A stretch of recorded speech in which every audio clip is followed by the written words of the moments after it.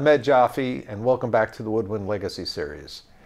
Today we're going to be talking and sharing information with one of the great woodwind players, a supreme clarinetist and saxophonist who's been on the scene for well over 30 years, has over 30 recordings, solo recordings to his name, and has been one of the most influential people in bringing back the clarinet to the jazz world, in a sense that now we see it as an instrument that so many young players are gravitating to and finding enjoyment from, not only in the classical world, but certainly in the jazz field. And I want to thank Ken Peplowski for joining us today. Thanks, Ken. Thanks, my pleasure. Thanks for coming out on Easter Sunday and doing this. My pleasure. So let's get right to it and talk about your upbringings. You grew up in Cleveland, Ohio, as I understand, and certainly your family, a musical family that you were born into. Tell us a little bit about those early years and how you came to gravitate towards clarinet and saxophone. Okay, well, I grew up in Garfield Heights, southeast of Cleveland, a suburb, and my father was a cop, Cleveland patrolman, and an amateur musician. So he loved music. My family disagreed on just about everything but music. We had a shared passion for music.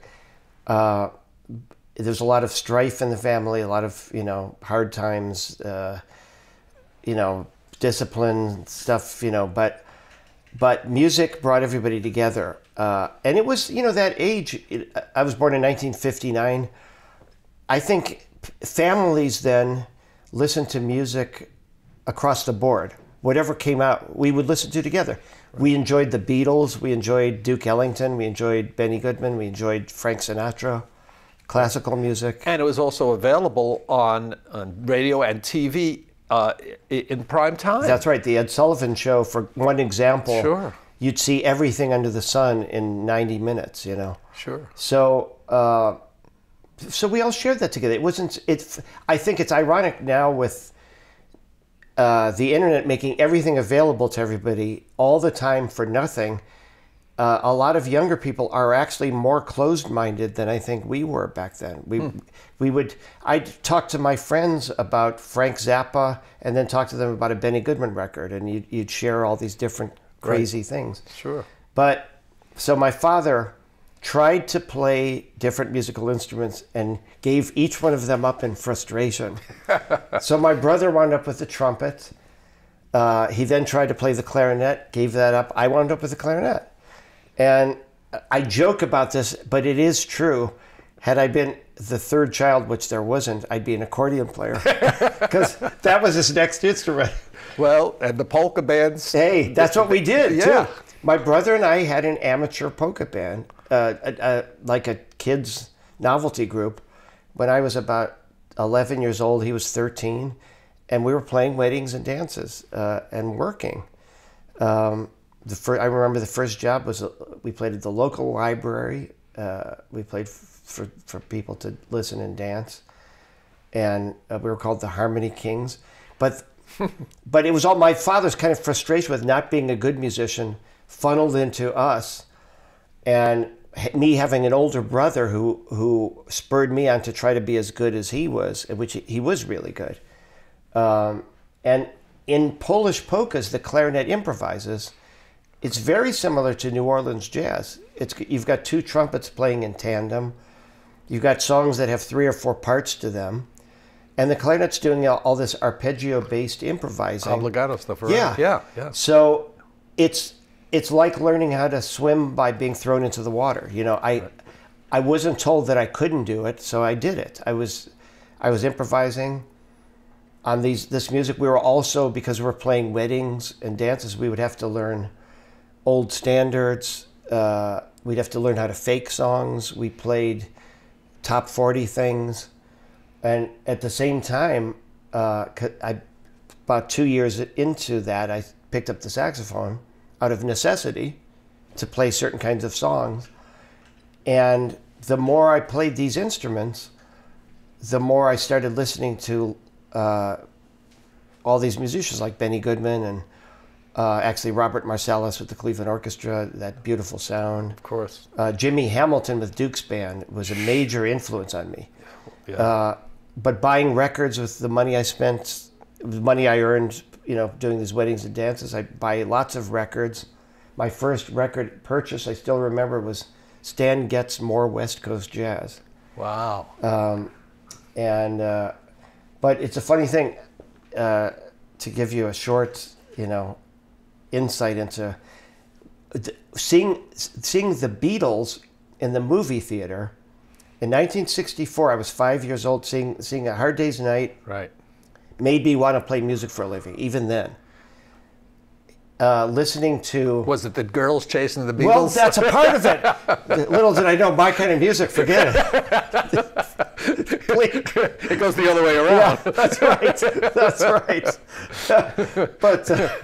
But it's, and also that magnetism they had. But then with the instruments I played, listening to all these people, Jimmy Hamilton and Benny, and then Sonny Stitt, and Stan Getz, Zoot Sims, and Charlie Parker, and that made me gravitate towards jazz. So it's kind of a weird set of influences there. Well, those are a lot of great influences, and still they are great influences and great heroes. But did you have any formal training with, specific teachers of clarinet or saxophone during those early years? Yeah, I took formal lessons all the way through the 2 years I went to college, and the best teacher was this guy named Albert Blazer, who played in the Cleveland Ballet Orchestra. And he was a really tough clarinet teacher, because if I say so myself, I mean, when I was a kid, I was like a little kind of a child star, and I could always sight read anything. So I would play all the time at home, play songs, practice jazz. I never took jazz lessons in my life, except a couple lessons with Sonny Stitt on the road. But I never studied jazz except learning by listening, and I might read some books, Right. But it was all classical clarinet studies. Interesting. And so I could always sight read my lessons, and I'd go in and breeze through my lessons until I got this teacher. It started in junior high school, and I think he saw something in me and was extra hard on me, actually, which I needed, and made me rethink everything about how I produce sound, and because I was doing a lot of shortcuts, so about breathing properly, putting the air through the horn the right way. Got me to actually take a couple years of voice lessons in college, classical voice lessons, which helped me with my breathing. Well, there are documented stories of great woodwind players taking voice lessons for a period of time like that. I know Jimmy Galway did when he was working in the opera orchestra, I think it was Sadler Wells. And then recently I discovered that Tony Giliotti, early in his tenure with the Philly Orchestra, went to take voice lessons because Ormandy felt that he wasn't playing loud enough. And so Giliotti figured, well, let me see if I can improve my resonance by studying voice, which was a very smart thing to do. And as we know, certainly the carryover and learning to breathe properly for a wind instrumentalist is everything. It is everything. It really is. Which I learned because, we could talk about this more in depth at a different point if you'd like, but for me, learning that early on made me step away from the obsession people have with equipment and changing mouthpieces all the time and reeds, and I just tried to think a lot about what I wanted my sound to be like by listening to people that I liked and thinking, well, I like a little bit of this, I like this in this person. Right. Were there singers who you Oh my gravitated? God, Frank Sinatra, first and foremost, was and still is to me the perfect example of absolutely great phrasing and knowing how to push the air through the right way. If you watch videos of him, he sings like the greatest classical singers in that from the bottom of his range to the top of his range, there's almost no extraneous movement here. Right. It's all breathing from the diaphragm and putting that air through. And he could do such long phrases and put the breaths in odd places that you wouldn't expect. Right. And it was so effective when he did that. And I learned so much from just observing him, listening to him. I learned later that he learned by watching Tommy Dorsey play. Right.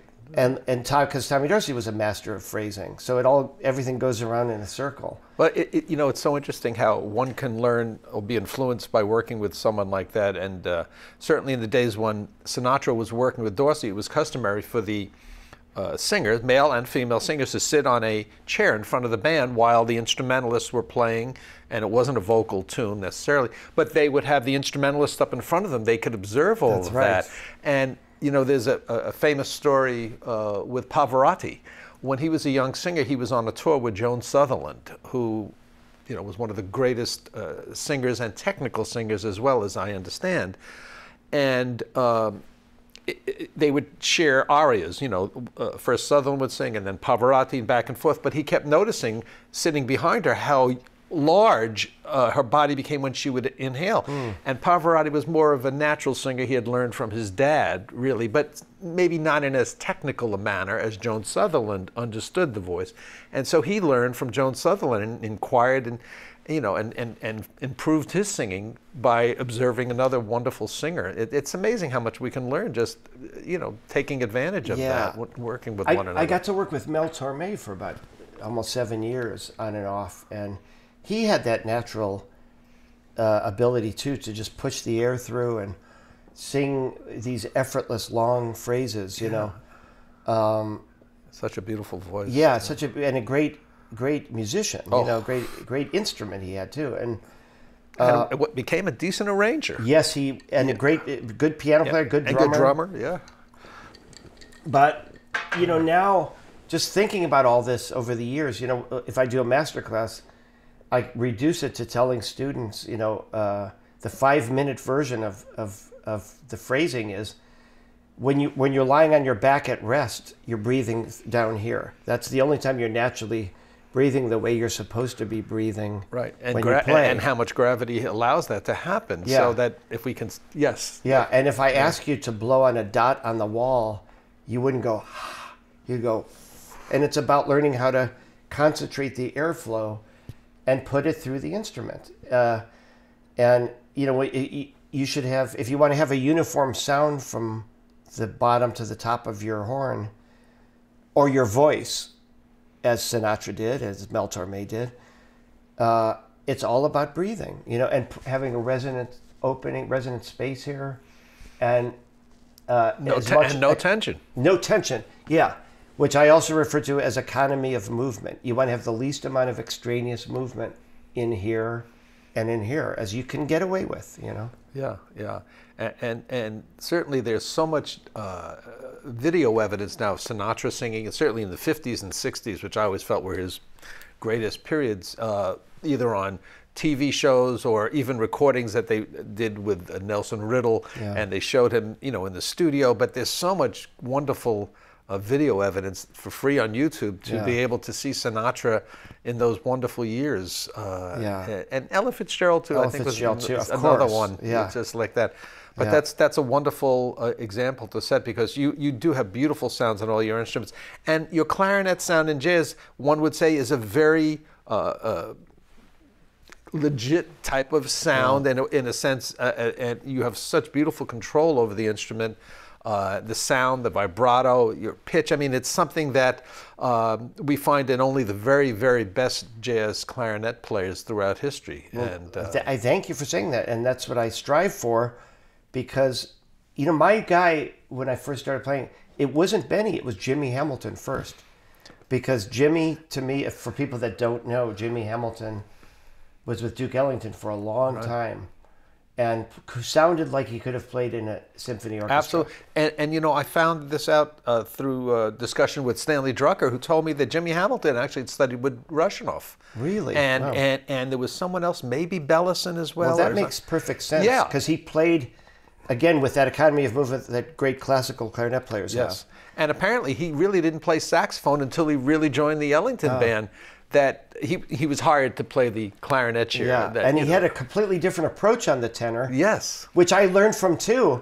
And I try to treat them as two separate instruments, but he had a kind of a gruff, growling sound on the tenor. Yeah. But he played so beautifully on the clarinet with that round, dark sound. And I always thought, why shouldn't you play that way just because you play jazz? Right. One thing bothers me. Like, I love the whole spectrum of jazz clarinetists. I like all the New Orleans guys, Jimmy Noon, Edmund Hall, Albert Nicholas. I love all that stuff, George Lewis. But if you're a young, schooled musician, it strikes me as a little odd that that's your go-to sound, is that kind of funky, slightly flat, well, clarinet sound. Those musicians didn't have the benefit. They didn't, but now people do. Now people do, right. And, that's true. And why limit yourself to one approach? Like, what would it sound like if you tried to play like a legit player, had a beautiful sound that was in tune and round and dark? It's a whole different way of approaching it. Well, certainly Benny, probably being the ultimate example of that in the early years, sort of changed that. Yes. And then Artie, to maybe a somewhat lesser degree, but it was schooled. And then, of course, Buddy DeFranco, and then Eddie Daniels. Yeah. I mean, and you. I mean, Ronnie Odrich. I mean, there's a clear influence from the orchestral clarinet sound as being a focused sound with a lot of core. Well, I think you just hit the nail on the head. All of those players have practiced classical music and performed it too. So that's a big influence on the jazz playing also. Right. And that should be interesting for those who are doublers who are listening to this, because I have found, certainly in my generation and younger generations, that if they didn't start on the clarinet first and start with a so-called quote-unquote classical approach, meaning studying Classe and Behrman and Rose and some of the repertoire, having that as a foundation, that if people who become doublers go to the clarinet, that sometimes they try to negate that or don't emphasize that.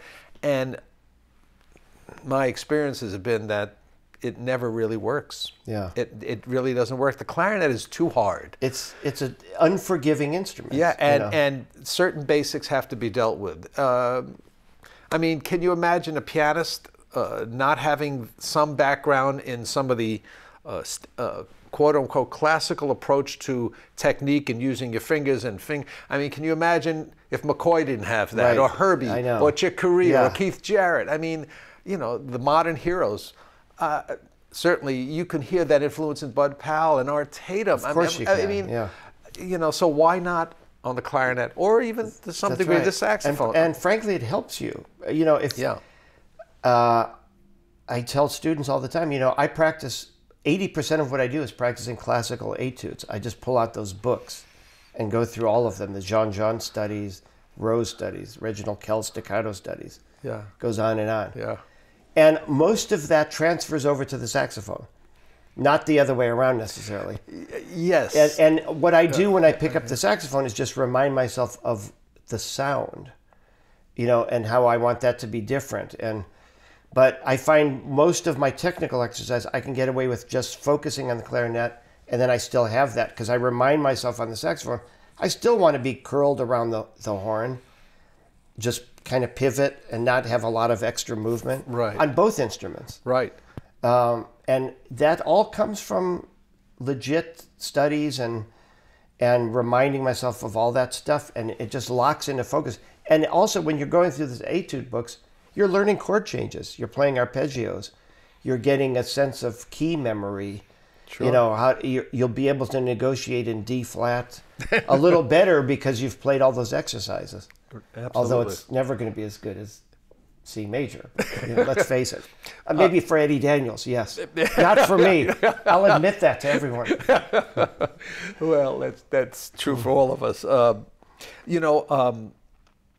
Buddy DeFranco, many years ago, when I had a chance to finally meet one of my heroes and get to know him a little bit, told me that before he would go out on a tour, the 2 weeks prior, he would start the first 10 days only on classical stuff, on the books and stuff. And then about 3 or 4 days before you go out, he would practice working jazz and on the tunes he was going to do.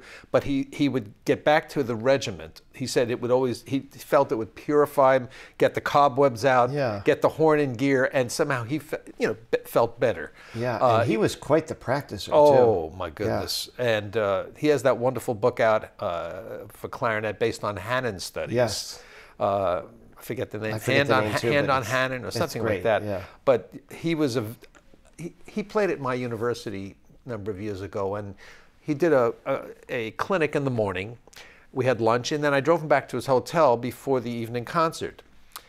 And then I went back to the hotel to pick him up to drive him to the school for the evening concert. And in between, he had practiced. And I said, really? Didn't you want to rest up? He said, no, I've got to get my hour in of studies and all of that. And I asked him, what did you practice? He said, Class A. And Buddy at the time was 80 years old. And I thought, I'd been playing the horn for probably, 70 years by that time or whatever. It's like, it never ends. It never ends. I talked to one of Benny's daughters last year, Rachel. She told me that Benny Goodman practiced 4 hours a day up till the end. That's some devotion, dedication to the instrument. And when I was writing my woodwind book, I had the honor and pleasure of meeting Al Galladora. I went upstate, and we 2 different times, but the first time I met him, I said, Mr. Galladora, are you still practicing? Every morning, 3 hours. He said, but then he'd look up and said, but I'm not as good as I once was. And I think he was 85 at the time. I mean, so I think that's one of the great things about music, that you're always going to be able to practice and play and play at a high level. Yeah, and also it's a never-ending learning process, playing music. Right. A good friend of mine is Dick Hyman, who's now, what is he, 92 or 93 this year. He's down in Florida now. Yeah, he's down in Florida. But we play together quite a bit, and he still sounds amazing. He's a guy who's spent his whole life as one big learning opportunity. He absorbs everything that's out there, never stops practicing, writing, doing projects. And that's why you should be a musician and not a plumber, because there's only so much you can do as a plumber. That's right. But, who needs money? Yeah, right. Job security? No, come on. Yeah, which they have. Yeah, but you can't say our lives are not interesting, because they are. Yes. Yeah. All right. So how did you get from Cleveland to New York and practice? Oh man, what actually drove you to finally come? Here's here? what happened. I went to college for 2 years, Cleveland State, just to keep studying with this clarinet teacher, Al Blazer. Got an offer to go on the road with the Tommy Dorsey band, led by Buddy Morrow. Yes. Who was one of the legends of New York studio, older wave of studio guys. Was on the Tommy Dorsey band, led the Tommy Dorsey band for much longer than Tommy did. Almost kind of died with his boots on. Led that band up until his 90s, I think. And anyway, I was on that band for 2.5 years, playing lead. He gave me a spot on lead alto and a clarinet feature spot for like 15 minutes with the rhythm section. Wow. And what a great opportunity. It was a great opportunity, and the discipline of being on that band 48 weeks out of the year, on the road, one-nighters, playing, trying to be consistent from night to night, and picking his brain about everything. That really made a quantum leap forward in my own playing and ways of thinking about music. So many things. Just, for example, like having to stand up and play 8 bars or 16 bars of a solo and making it count for something every night, just those kinds of challenges, and always trying to hone your own playing and hone the sections playing. We really took pride in that band. I know it was a ghost band, but it was a great band at that time. And I caught basically the tail end of the big bands, Right. And a lot of the guys would go on and join the Buddy Rich band and Woody's band, and we would do concerts with all those bands. And I actually got called to do the Buddy Rich band, but I'd been living in New York and didn't want to go back out on the road. But anyway, I was on that band for about 2.5 years, And every time, especially if you were the lead player, if you threatened to leave, he would give you a very infinitesimal raise, enough just to keep you going. So after a few of these, he calls me into his hotel room, and he gave me a big speech, and he said, "I'll let you go if you promise you'll move to New York and not go back to Cleveland. And Wow. you should not be a big fish in a small pond. Right. You should go where you're going to be challenged." And he gave me this whole speech about how, you should always try to play with people better than yourself, and so many things I learned from him. But he really, they changed my life. He and the road manager on that band, a guy named Leif Peterson, who was the singer too, was still a friend of mine. They really changed my life. And How convinced me to old move were to you New at York. this time? So I was, let's see, 20. So I would have been 20, 21. On the band. So I moved to New York when I was about 22. Yeah. So, wow, where a lot of kids are juniors and seniors in college and just going through the exams. You were living the life and really learning. And, yeah, and here's a weird thing too. Without going into great psychoanalysis, I did have a rough childhood and lots of weird disciplining from both parents, and kind of arbitrary punishments and things. When they called me to go on the road, my mother took the phone call and didn't tell me. And luckily, they wanted me badly enough that they called back a month later, and I answered the phone. My life would have been completely different. Isn't that amazing? It's funny, these little paths changed my life. Yeah. This recalls an earlier interview on the Legacy series with an ex-teacher of mine who's no longer with us, Paul Dunkel, who wanted to go to Curtis and had applied and sent his application in. And he realized he never got an audition date, and the mother had intercepted the letter and never told him about it. So the end result was Paul ended up going to Queens College, and he did fine. He did fine. And he ended up studying with William Kincaid anyway, privately. So, but the mother took control and was trying to prevent him from that. So it's sort of, sometimes it's in the stars. That's right. And Buddy Morrow even set up an interview with the Willard Alexander Agency, because just around that time they were putting together the Artie Shaw Band for Artie, who was still alive. Right. And Buddy thought that it would be nice to have this young clarinetist, me, leading the band. That didn't work out, but it was so nice that he even thought to do that. Sounds like he was really a mentor to you, but someone who was so in your corner. Yeah. And that's every young player needs that at some point early in the career. That's right. And that sounds like you were really fortunate to have Buddy Morrow there. I was, and then even after I moved to New York, again, I was lucky. I caught the last wave of the great musicians, I would say, of kind of the swing to straight ahead circuit. Milt Hinton, Arvell Shaw, Hank Jones, Bucky Pizzarelli, Marion McPartland, all these people were so nice and supportive. Wow. And it really was like a family. They would test you first, put you through the ringer a little bit, but you were welcome. Milt Hinton, of course, I had him on a zillion records before I moved to New York, and I get a phone call from him, and I hadn't met him up to this point. He says, "Is this Ken Peplowski?" "Yeah." He says, "This is the judge, Milt Hinton." He says, "I've been hearing about you." He says, "I think we should meet." And he had his home in Queens, and he had a place in New York too, because he did so much studio work. Right. So he invites me over to his apartment in New York. He says, "Bring your horns." So I brought my tenor and clarinet, and he had his bass, and we were just playing duets. That was his way of welcoming me into the fold. Man. And it wasn't just me. He did that with every young jazz musician. Wow. To the day he died. I almost start crying thinking about this. He was so giving. He's just an amazing person. That's another era of music and another era of a human being. Yeah, it is. And that's something we really could use more of. Right? Yeah. But so obviously your experience on the big band as a young player was very important to you, and certainly today we don't have those bands going out. I mean, certainly not for that length of time. Right. So the young players have an opportunity, and perhaps the only opportunity to play in a big band is at their colleges. Yeah. You know, even rehearsal bands are far and few between today compared to what it used to be.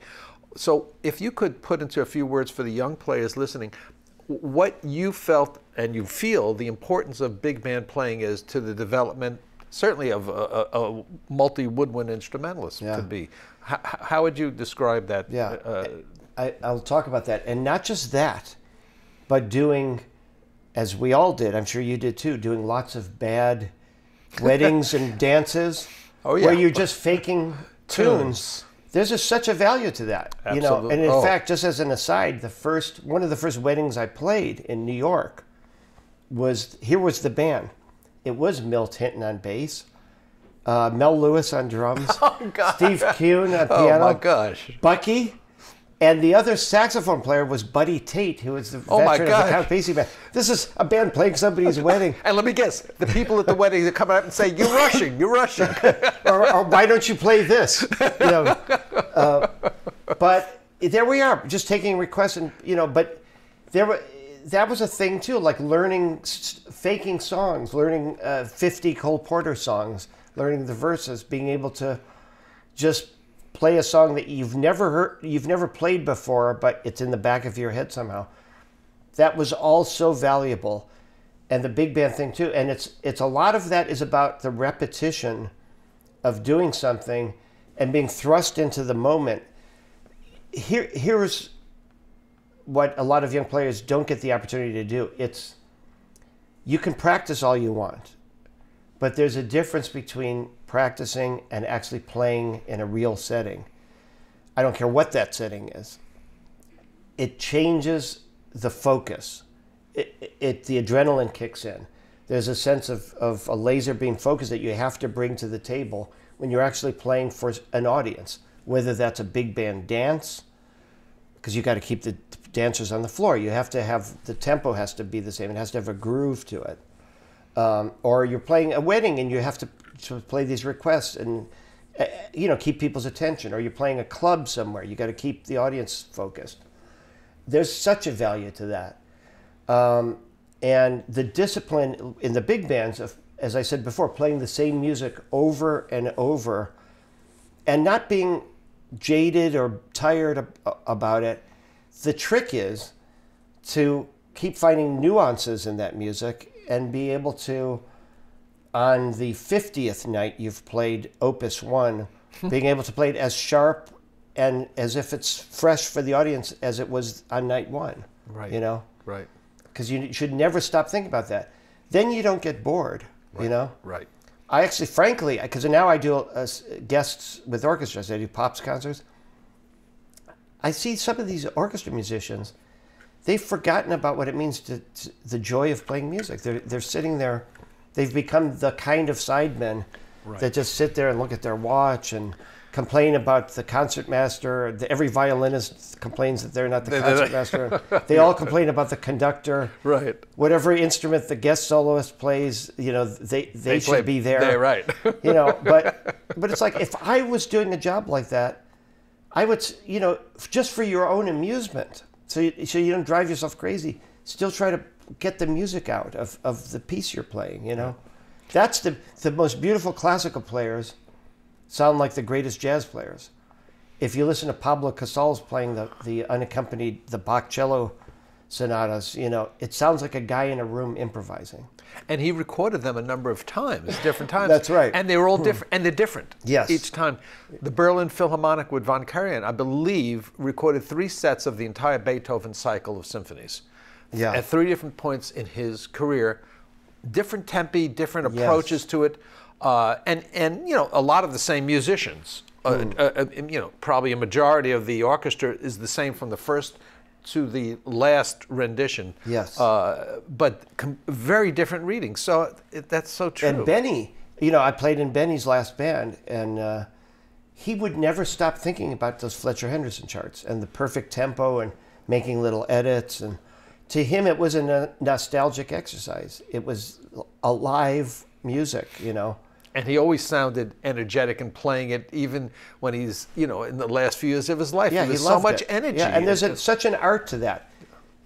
Let's just take him playing Memories of You, which he probably did over 1,000 times, thousands of times.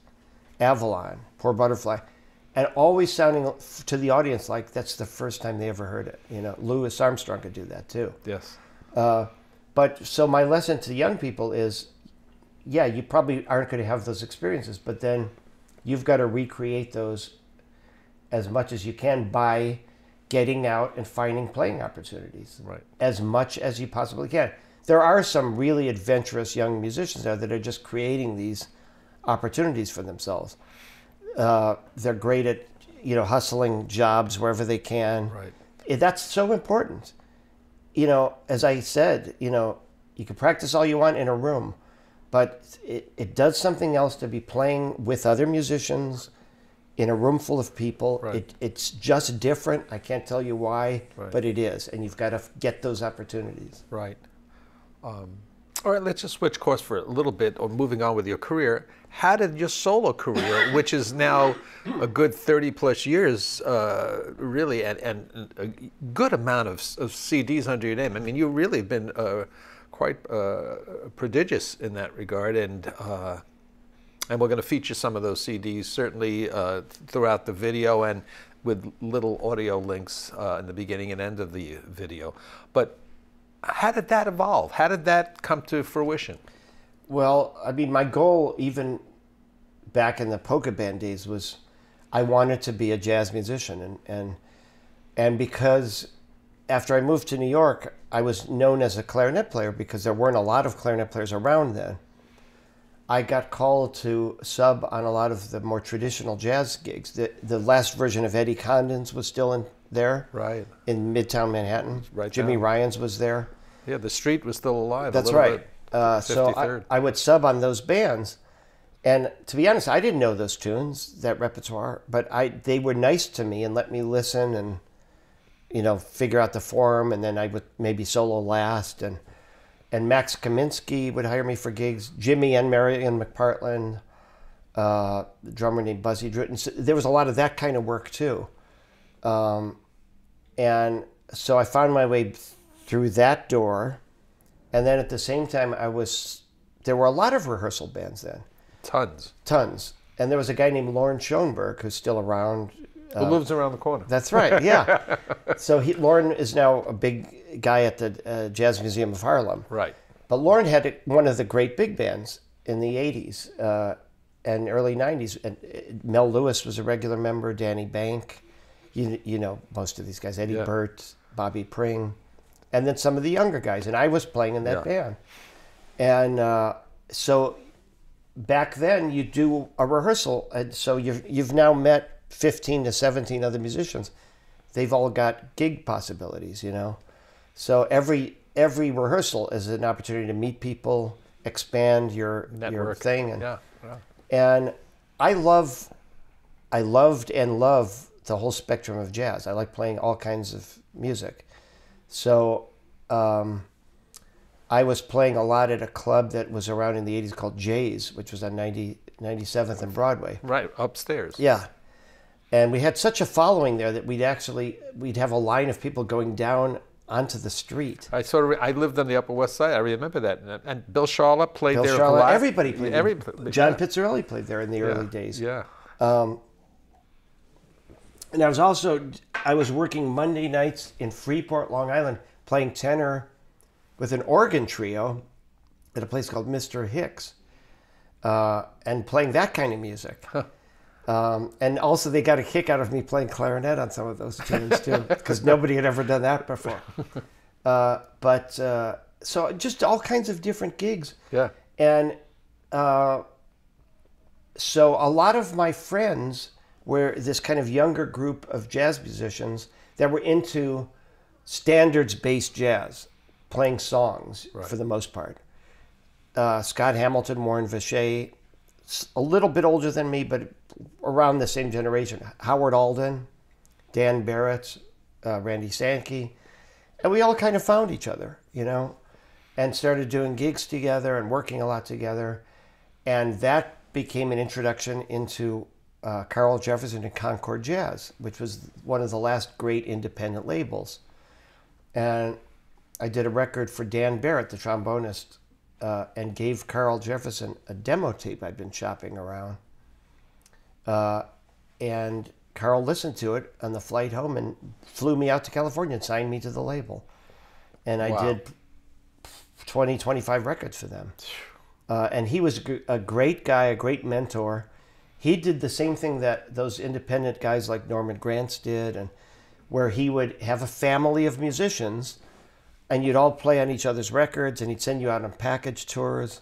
Right. And that opened my world up. I met Mel Torme that way, George Shearing, Hank Jones, all these other people, and it was just a great scene and did so much for me, opened up the door to playing in Japan, the place where they really, really, really love jazz music and treat us so well.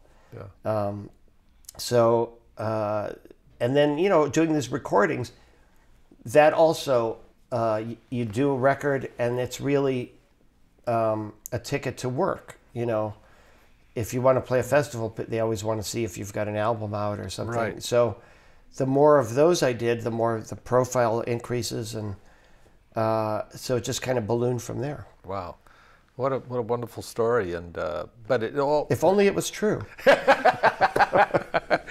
Well, but the point is, it seems, building blocks. Yeah. I mean, very clear building blocks, but always the idea of learning more. And the practicing was always happening and going as you were learning more tunes, practicing, working at night. So it was a constant life of playing. Yeah, and I also I took Buddy's advice to really, and I still think about that. I try to challenge myself all the time. If I feel complacent or just on a plateau, I really try to give myself a kickstart. And now I'm playing some classical festivals again, doing some ridiculous things, and I keep saying, why did I take this job? For example, this summer I'm doing I'm playing Stravinsky's Soldier's Tale, the reduction he wrote, the suite for clarinet, violin, and piano. Yeah. Which is, again, I say, why did I agree to this? But because I told myself, you need to do this. Yes. Well, that's great. But you're going to love doing it, and it's great music. It is great music. It's great music. But you have to push yourself. You know. Well, that's great. Well, that's a wonderful lesson. So many players that I have encountered in my career in the New York commercial area seem to be just satisfied with getting the gigs, and they go from one gig to the other gig, and there's nothing wrong with that, and you're providing for yourself and your family and surviving. But musically, my perception of them is that they've never gone anywhere. It's stayed the same. Maybe it's even dropped, but they're not elevating themselves, because if you don't do other stuff and stuff that is musically, I guess, has musical substance to it, you can't get better. Well, that's when you become, like I was talking about earlier with the orchestra, some of the orchestra musicians, not all of them. Right. But that's when you become that kind of side person where you're just getting through the job. It's like punching in the time clock. Right. Then why are you playing music? I think you have to remind yourself once in a while why you're playing music. Right. And find an opportunity to get that joy again out of right. it, And it can come in many different ways too. Yeah. I mean, it could be just studying with a new person, exactly, or choosing some repertoire to play, like you're doing the Soldier's Tale this summer. Something different to move you to. Oh, absolutely. Even playing a show for a great performer, you can learn so much from them if you really allow yourself to. Right, you know? Right. It's so true. It's getting away from the gigmeister mentality, which is so important. Let's just switch gears for a second. Let's talk about your equipment on clarinet and saxophone. What equipment do you choose to generally play in, let's say, in your jazz playing? Yeah, well, clarinets, I use the Buffet R13. Mm-hmm.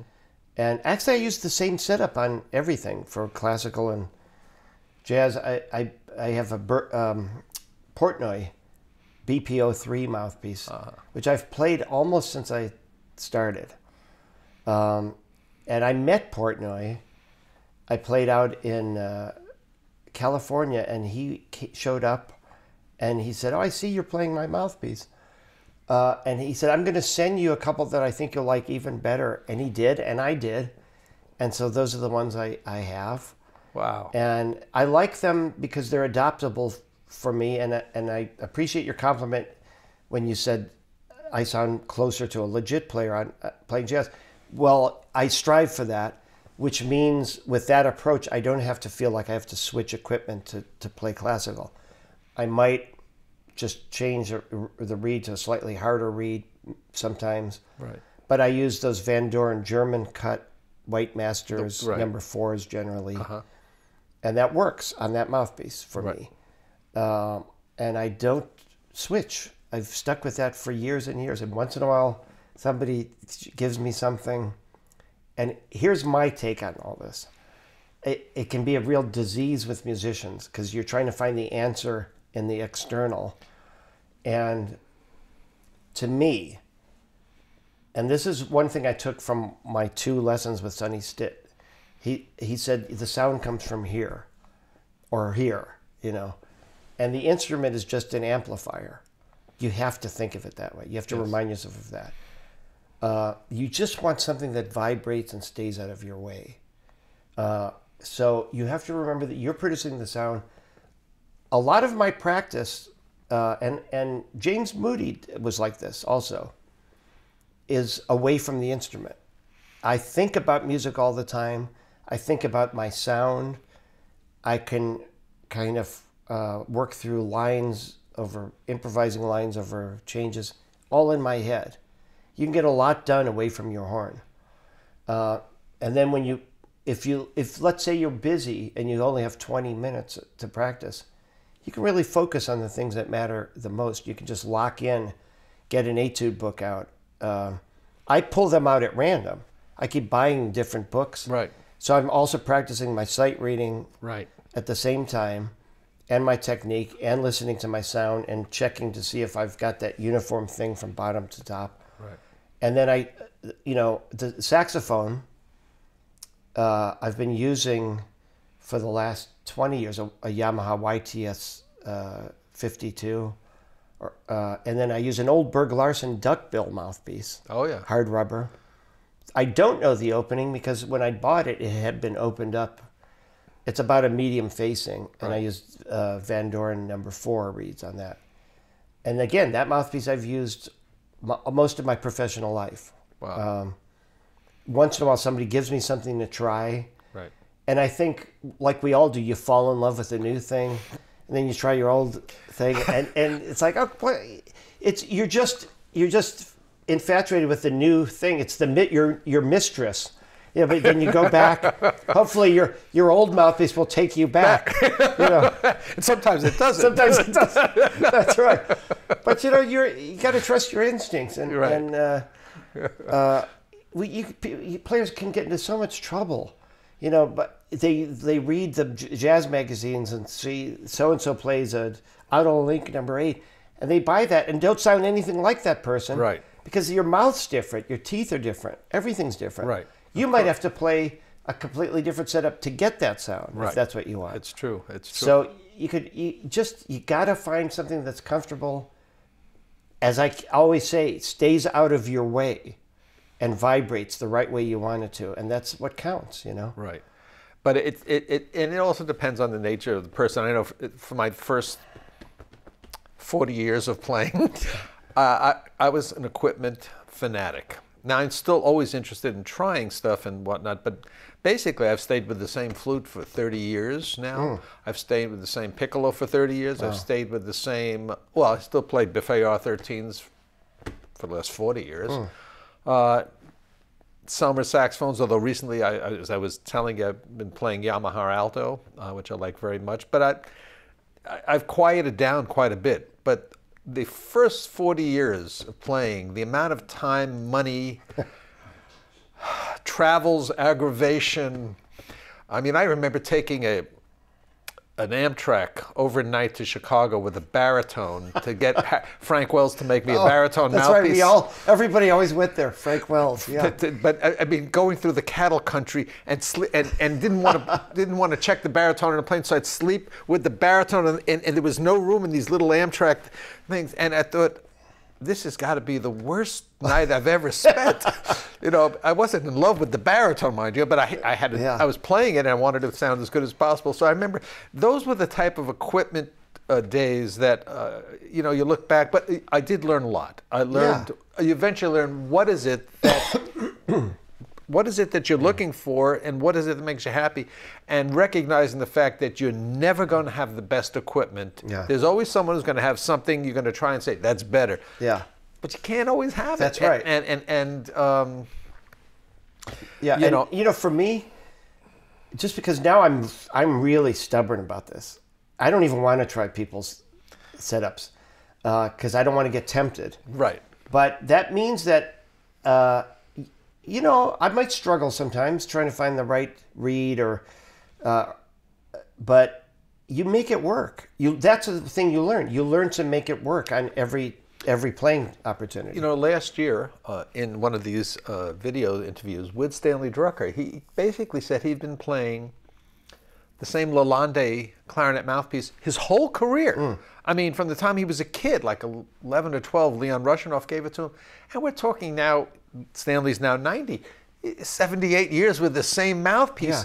Yeah. And I said, didn't you ever, you know, try others? And he said, yeah, but I always came back to this, he said, because I had learned to make the reed for that mouthpiece. He learned where to cut, where to shave on the reed. So he understood what he needed for that mouthpiece. And he was content to do that. See? And not a bad career. Yeah, you go, oh my God. And there's a sound. Yeah. You know? Yeah. So I mean, it is interesting. But you know, a friend of ours, I guess, Mark Lokman, oh, yes, reminds me, I was on the road with him with the Dorsey band. I just had a conversation with him about this. He reminded me that this whole mouthpiece thing, like when I was on that band, I was methodically going through mouthpieces, trying different things. Like maybe once a week, I'd focus on a different one. But then I settled on something, on alto then, and clarinet, and then didn't change. You know, so I guess I went through that process in a more concentrated, shorter fashion. You know. Well, also being on the road, you're looking for some diversion. That's sometime. Right, and also there is because we're playing the same arrangements every night, so you can't get a better test than that. You know. Okay, so now I'm playing this. How does this match up to what I just played last week? The same piece of music. Right. You know? Well, you know, I've written an article on my website about that with regard to doing shows, Broadway shows, where you're playing the same thing. And how do you avoid the boredom that would naturally set in? And one of those ways is to learn about equipment through that. And you can find out what equipment maybe for a certain style of music gives you the best response, gives you the best legato, gives you the best tone color for that style of music. Sure. I mean, you know, so you can use those type of situations because of the fixed musical situation like you're playing. Right, you know. Yeah, and also, you know, for example, you hit on something there. Styles of music. Now, I don't actually consider myself a classic doubler in the sense that I long ago gave up a lot of the extra instruments. I was never a good flute player. In fact, I literally gave away all my extra instruments to students that needed horns. Wow. Bass clarinet, I never liked my sound on it. I stopped playing alto just because I focus on the tenor and the clarinet, and I treat them almost as two separate instruments with two different approaches. But on tenor, I favor a kind of breathy, subtony sound, which I've made work for myself, and I can articulate even in the lower register by doing that sound. That means, though, that I couldn't play a legit thing with that setup on tenor. Right. I would have to change equipment. Right. And even certain kinds of studio jobs, I was never the A team of that kind of call. I've done a fair amount of work over the years of studio dates, but I think what I've done for myself is made it so they call me when they want my approach and my sound. Right. And even if I'm playing a pop date or a rock thing or something that's different, I say to myself, since they called me, they want what I do, so I'm not going to change my sound or setup for that. But that's not the case for people that are trying to get different kinds of jobs, because there's no question, I'd be the first to admit my tenor setup would not work on certain kinds of things. Right. Yeah, well, and that's a conscious choice you've made, and because your career has moved in a certain way, and you are known as a soloist now, you have gravitated to that point. You're a well-known soloist internationally, and you shouldn't have to worry about that at that point. But for young players who might be watching this, who are developing as saxophonists and clarinetists, doublers and flutists and double reeds perhaps, there's a number of choices you have to make, and you have to be adaptable to so many styles, more styles now than, for instance, the guys in the 50s and 60s who were the doublers. Now there's so many more styles, and the nature of rock and fusion and funk has changed, and the nature of what's expected of a saxophone soloist is different than what it was in the 50s. I mean, if you were playing, let's say, a successful tenor saxophone soloist in the studios like Plas Johnson. Let's talk about the beautiful Plas Johnson, whatnot. But now if you're putting him into a funk and fusion setting now, that style of playing wouldn't fit. So if you're a young saxophonist and a doubler and whatnot, you'd have to have different setup, different conception to be successful. That's very true. And then to be recorded. Yeah. Also, I think the nature of the way music sounds, post everything being electric, and synthesized, it means that a lot of saxophone players now have a more edgy, bright, thin sound. Which works in recording studios. Yeah, because it cuts above all that electronic noise. Right, and the engineers love it. They love doing that. Yeah, that's out of necessity, Right. I refer to it kind of as the post-Michael Brecker sound, and that's a testament to him. That's not a denigrating, because he was just a phenomenal saxophonist. One thing, though, that I do question, when I hear young players, actually a lot of them don't even know who Mike Brecker was. It's post Chris Potter and beyond. Yes, isn't that which all comes from him. Isn't that astonishing? But why is that your only choice? Like, what if you just listen to Ben Webster and Lester Young and I mean, wouldn't it be interesting if you were a young tenor saxophone player and you tried a slightly darker, rounder, breathy sound? Why are you limiting yourself? And again, that's a weird dichotomy. Like these young musicians, they've got the entire spectrum of recorded music at the touch of a computer, and they're only listening to the top 20% of what's happened in jazz music. Oh. Well, some of it may be, some of it is being youthful, and that's what we tended to do. Who were the hot players at that time? When I was in school, and you were looking at tenor saxophone, it was Coltrane. There was no other choice. It was Coltrane. And so then it became, in the next generation, Michael Brecker, and now it's Chris Potter, and then there was Joe Lovano. But I do also hear a lot of young players sort of influenced by Joe Henderson. So maybe it's not as draconian. Well, I do find these refreshing examples once in a while where somebody, in fact, if I do a college date and I hear somebody with a more, for lack of a better word, old-fashioned sound, I single them out and say, just stay with that. Because actually, you're going to get phone calls because you're different from everybody else. It sort of goes full circle, the other way. I did one of those package tours in Japan, and Mike Brecker was there with a quartet. And the Japanese, let's face it, well, back in those days, they paid so well, and they would make very strong requests, which you'd pretty much have to play, because they paid you to do this, and you wanted to respect their audiences. And with Mike Brecker, they made him play standards. Really? Yeah. So I'm listening to this guy, going, there's nothing that I couldn't even approach what he does on the saxophone. It's like so phenomenal every night. Michael's a technically, genius. I've never heard anything just astounding. Yeah. And I was a little intimidated by him.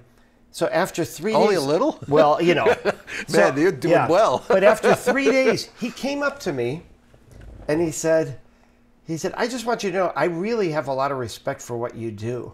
He said, because I'm having trouble finding my way into playing these kinds of songs. Huh. Which just means that it kind of ties in with my thing of, why not listen to the whole spectrum of jazz? Like, it's interesting. Like, I could never do what he did, but he felt, I would have disagreed with him, but he felt he couldn't do what I did, or, right. or what a Stan Getz could do, or Zutzen. It's a different way of playing. Right. But he was also someone who listened. He listened to everybody. Everything. It was the nicest person on earth, and so supportive of every musician. When Mike came out to this university to do a concert years ago, or I was teaching, he had just come off the road, and he had come into the studio that I had, and I had a lot of books, woodwind books and stuff. And Mike he spent time. He said, he's pulling this out, and I said, take them, man. There were at least 3 or 4 books you walked away with: jazz history, woodwind playing, breathing concepts, classical harmony, Schoenberg harmony book. I mean, he was infatuated by everything. Yes, he was studying Bulgarian music at the end of his life. Yes, yeah. And he studied composition seriously for many years, and that proved very fruitful for him in the last 10 or 15 years in his own compositions on his recordings. But that's the type of musician that you had alluded to earlier. Constantly searching, constantly engaged. Yeah, and positive and nice and not threatened by anybody. And actually, his brother's the same kind of person. 100%. Sweet guy. Yeah, and who loved the deli that we're going to go to in a few minutes.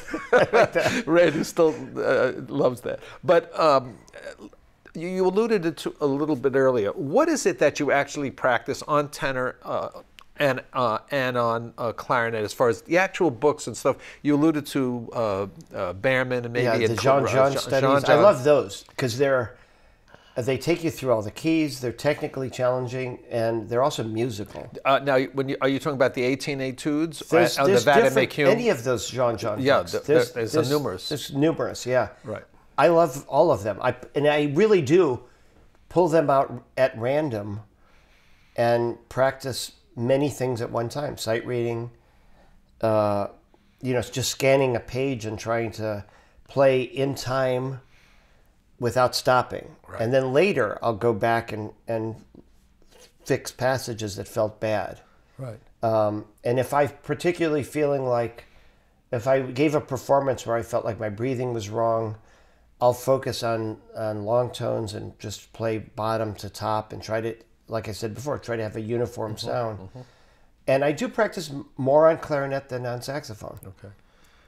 Do you practice more jazz on saxophone than on clarinet? That would be about even. But I'd say 80% of practicing is classical stuff. Then I'll pull out a song that I want to learn, or a piece somebody wrote for me or something, and go through it on my horn, think about the changes, play through it. Mm-hmm. I might play it on a keyboard first to get the sound of the changes in my head, because it's hard with a one-note instrument to intellectualize chord changes. It's important to get the sound in your head of what the changes are like too. Right. How do you dissect when you're learning a tune? Do you have any process that you go through, or is it just playing the tune over and over again, playing the changes at the piano, singing maybe? And I mean, do you have any specific process that you use? One thing I do, if I'm learning it, I always get the original if it's a song, because I'm a song person. I've got a huge collection of old song folios, songbooks, sheet music. I'm always looking for things to play. I never considered myself a great composer, so I try to find my way into other people's material. But I do learn lyrics and music, and because it's important to know the intent of the song. It doesn't mean you have to have the lyrics memorized. But I think if you're going to play a ballad, it's nice to know if it's a wrist-slashing song about the woman left you, or if it's a happy, Yeah. It means something, Sure. And I've been inspired by listening to all these great vocalists that we talked about, and many more, Billie Holiday, and, it goes on and on.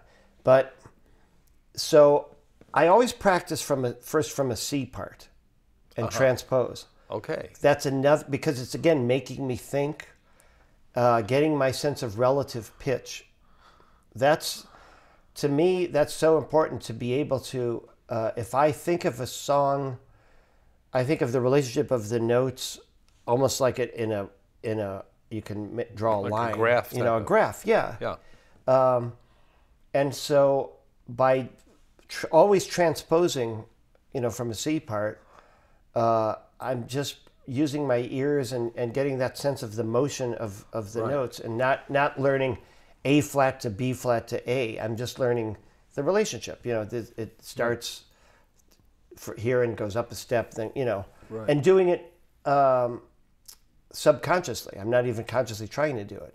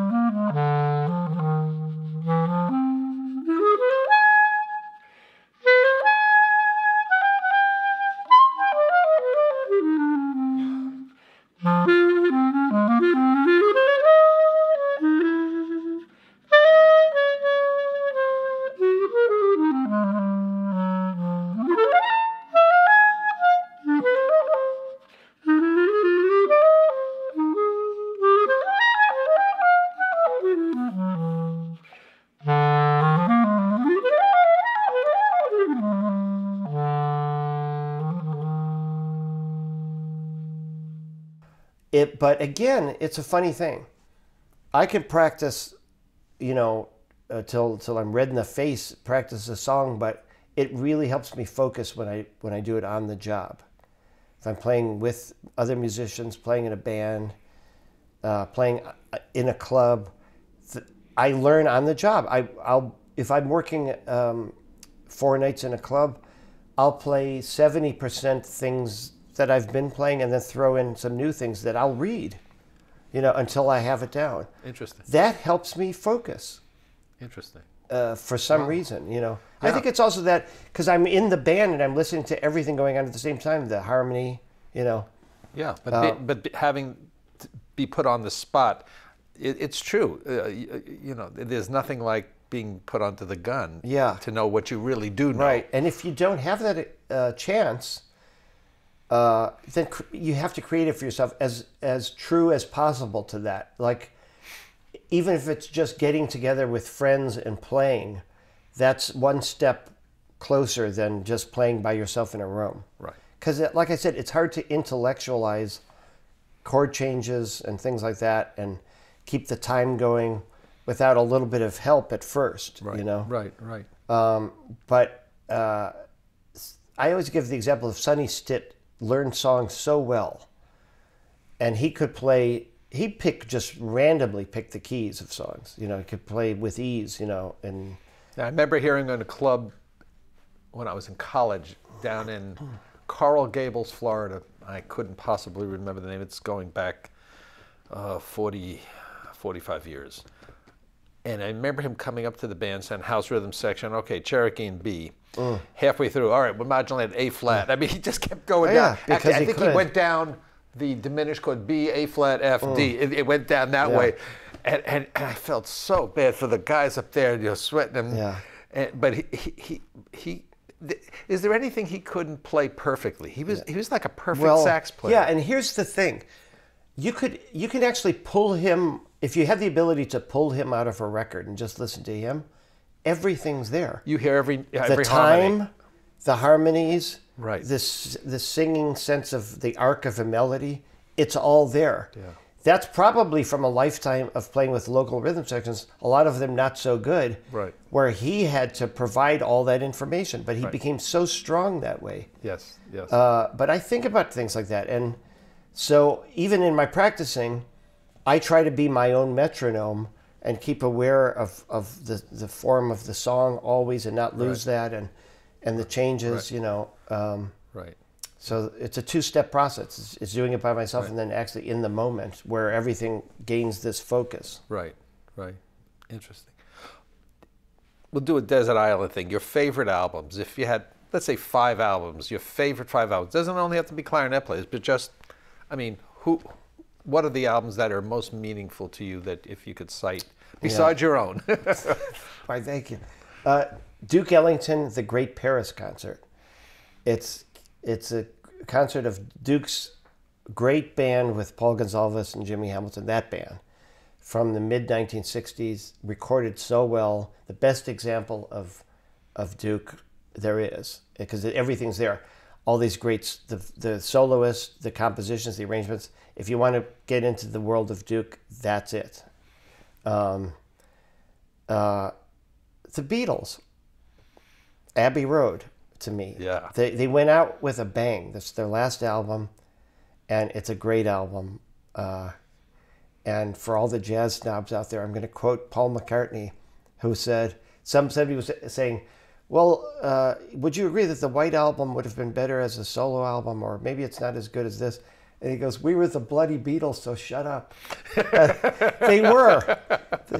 Come on. They're great. They're fantastic. Yeah. Compositions, as a band, playing together, everything. You know, there's a commercial that's currently being aired. I think it's for Google commercial, and they use in the backdrop the recording "Help." Yeah.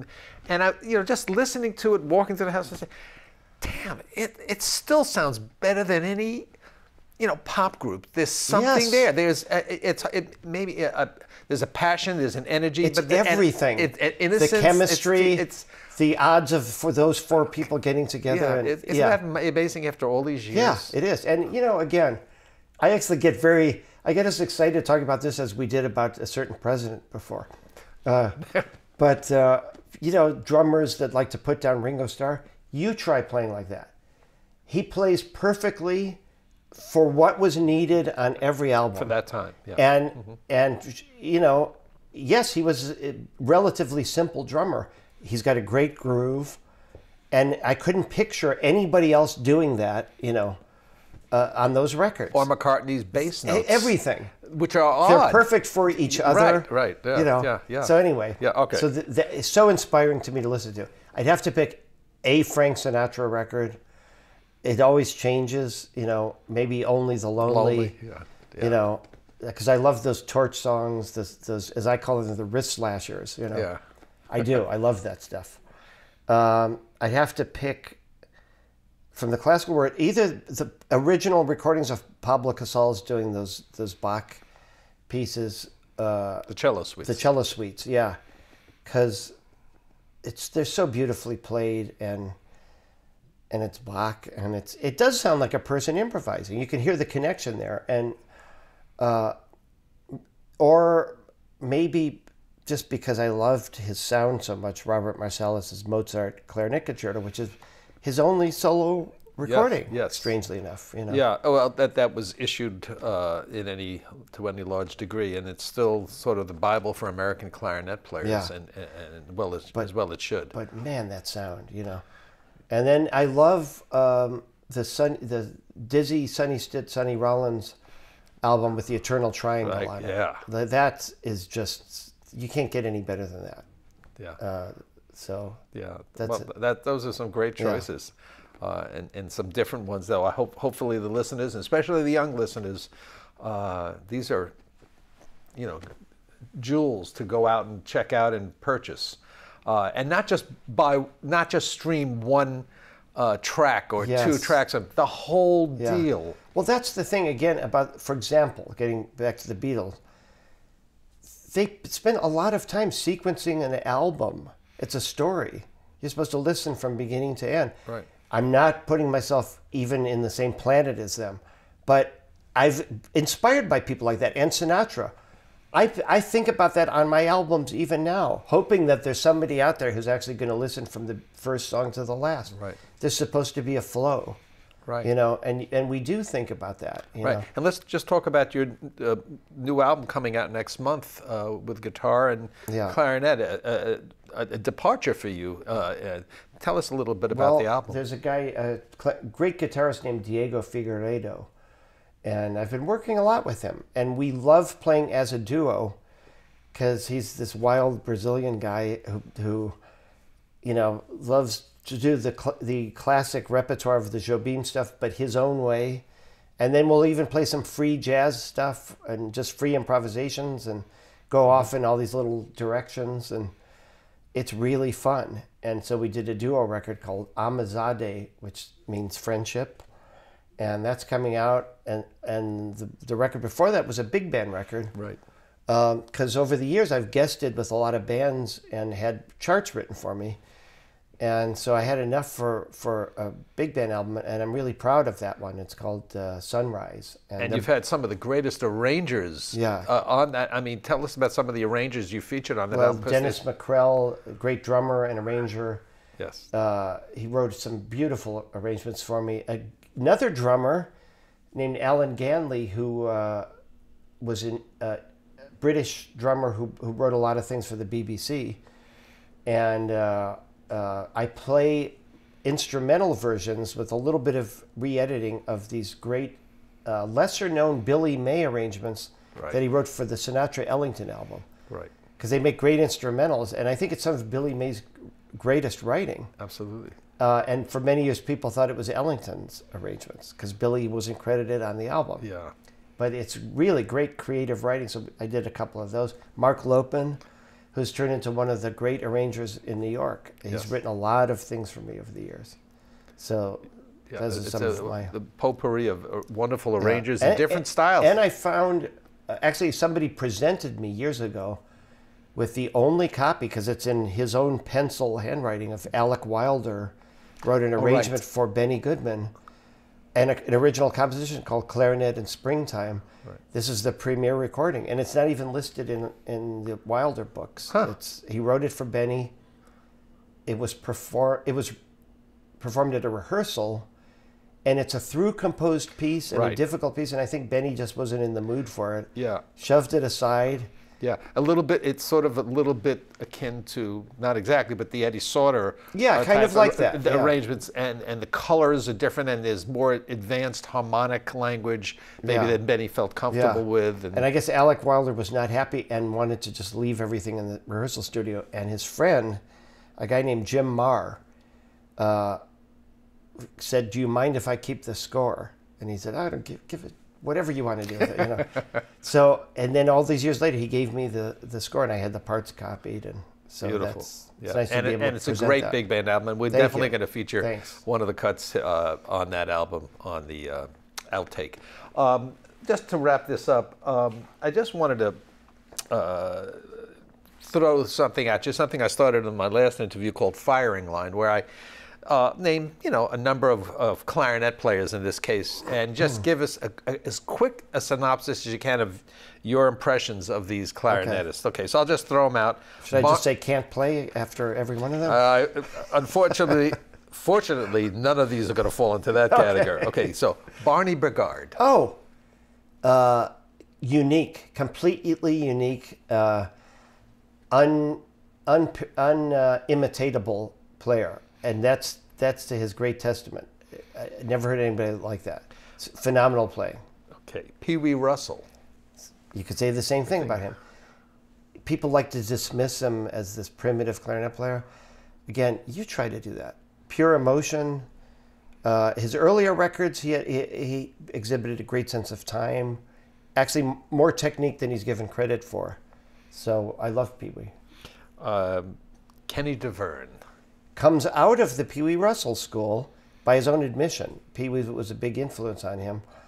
But DeVerne was a mentor of mine. We were close friends, and DeVerne, I know this isn't as brief as you probably wanted, but that's okay. But DeVerne got lumped in with the trad jazz players, I think, to it was unfortunate for him because he was such a great clarinetist. Beautiful. You know this. And one of the most beautiful sounds. He had the most, and he thought a lot about the mechanics of the instrument. And knew a lot about the mechanics of the instrument. Played a kind of unique setup. Yeah, and he changed. For a time, he played a hard rubber clarinet. Interesting. But he was the only other person besides Artie Shaw that had such an impressive extra octave above all the rest of us. He really did, and he was so comfortable up there, and he worked out his own fingerings. Right. And I know he was a very studious player. I know he actually studied and took lessons with David Weber. That's right. He was very proud of his relationship with him. Yeah. Interesting. Artie Shaw. Artie Shaw, phenomenal clarinetist, staggering technique, mastery of the instrument. Just don't write letters, people. Don't hate me. Not my favorite. Personally, I always liked Benny as the hotter of the two, the hotter jazz player. I'm impressed by Artie Shaw, not necessarily always moved by him. That's just my thing. So okay, that's fine. Buddy DeFranco. Well, because I knew Buddy. He was such a great, sweet man, so supportive. I loved him. Buddy was the guy who moved the clarinet forward. Let's face it, he's the person. You know, who took it into the bebop era and beyond. And everybody post Buddy can thank him for that, you know. Yep. Eddie Daniels. Eddie Daniels is the Mike Brecker of the clarinet, you know, really, honestly. Eddie quantum leap forward as far as technique, staggering technique, but comes out of Buddy's approach. Buster Bailey. Wow, that's I have a lot of Buster Bailey. I have all those great things with Charlie Shavers and the, the small group, the famous small group with Russell Prokop, Charlie Shavers, John Kirby. Yeah. Maybe not the greatest improviser, but a great technical player on the clarinet. And could really swing. Really could swing, and there's a couple records of him. There's some of those John Kirby things. Just really, really impressive clarinet playing. Yes, and there are so many of them, by the way, available on the website of 30s.com, 30sjazz.com. There's a lot of Buster Bailey didn't know about this. and the John Kirby section. Also, another guy people forget about is Jimmy Noon, who DeVerne talks about a lot too. And it was a huge influence on Benny. Yeah. And again, you forget. You think all of those guys had limited technique. No, Jimmy Noon had staggering technique. Great, different sense of articulating too. He would play a lot of stuff that you can find in all these etude books that I keep talking about, where he'd play like a phrase based around an arpeggio with only one note changing, and he'd tongue the notes instead of slurring them, and real different approach. Interesting. And to wrap it up, Benny. To me, Benny was the greatest, just because from his first records, just out of the box, great, like almost fully formed from his earliest recordings, responsible for a lot of the great 20th century classical works. Absolutely. The definitive version of the Bartók contrast. Nobody could play that better than him. You came close. You did a great recording of that. Thanks. But you listen to Benny, and it's staggeringly beautiful. And the truth is that contrasts composition that Benny commissioned and really helped save Bartók at a time that he was very destitute and not doing well physically. It's hard to know if Bartók's career would have ascended to the levels it has in some of the great orchestral works that were ultimately commissioned by Koussevitzky for Boston. That Benny's impetus at that time and going along with Joseph Szigeti to get this... That gave him a certain cachet. And cash. But it really propelled his career. That's true, yeah. And so Benny, it was a hero in so many levels. And look, to me, there's nobody greater as an improviser, as a hotter player. Sometimes I tell the audience about this too, when there's very few instrumentalists that made such a mark on songs that we think of them as their songs. Like, you know, you listen to The Lady is a Tramp, and you go, that's a Sinatra song, even though he didn't write it. Right. You can't say that about a lot of instrumentalists. Pops being the other one, probably. Exactly. Or Coleman Hawkins, Right. Body and Soul. Yeah. But Benny, Memories of You, Avalon, Poor Butterfly. After You've Gone. After You've Gone. It goes on and on. Yeah. Those are Benny Goodman songs. Yeah. That's how strong he was and always will be. Yes. You know? Yeah. And even as a frail old man, when I played with him, he could still lift a band with his playing, with that great sense of time.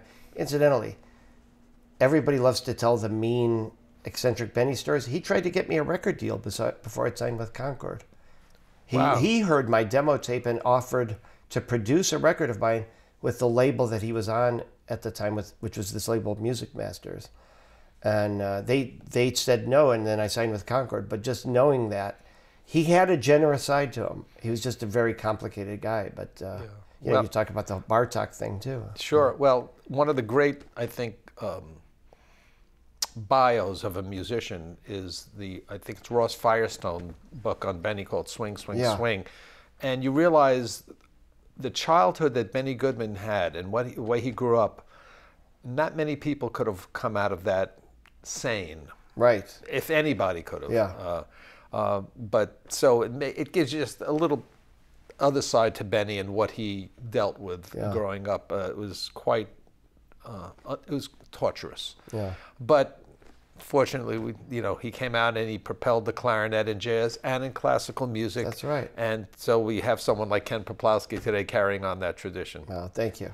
Thanks, great Ken. talking to you. It was great. Really, it was fun. Really fun. Thank you, man. And Really. thank you for listening, and we hope you'll continue to listen to the videos on the Woodwind Legacy series and come back for more. Thank you. If I just pick up the horn, I just try to do a little warm-up like...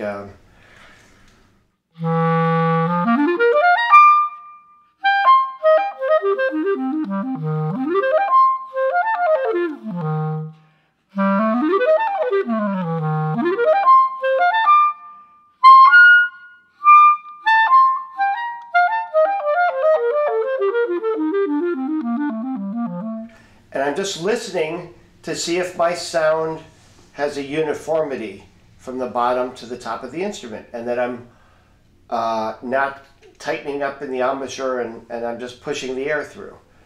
And I try to apply that and remember that as I'm playing. Also, if I'm playing fast passages, let's say I'm playing I Got Rhythm Changes, I remind myself to have what I call economy of movement, which means taking a page from classical musicians. I'm just going to pivot as much as possible and not move too much here. I use the wrists, I use knuckles, everything's coming in around the instrument. I apply that to saxophone too. Because it makes sense. If you're having to shift all the time or do this, that's going to take you more time to get back to where you're supposed to be. So the least amount of extraneous movement you can get away with, the faster you can play it, the more comfortable it will be. In the moment, sometimes you forget, but I'm always trying to remind myself. So.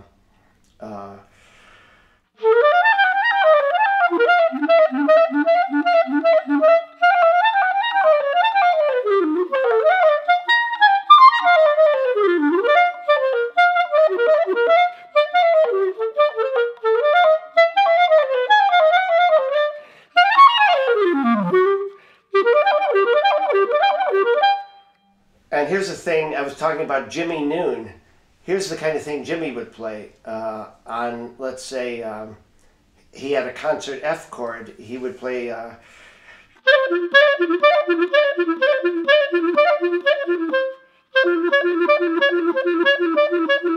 and all that stuff comes out of the classical etude books. And Jimmy would just, beef it up a little by...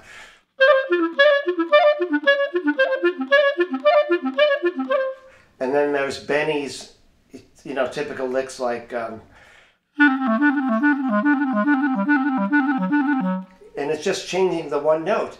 And again, you find all this in all those books, there's all kinds of exercises like this, and I don't know that they didn't get that from studying some of those kinds of works for the clarinet.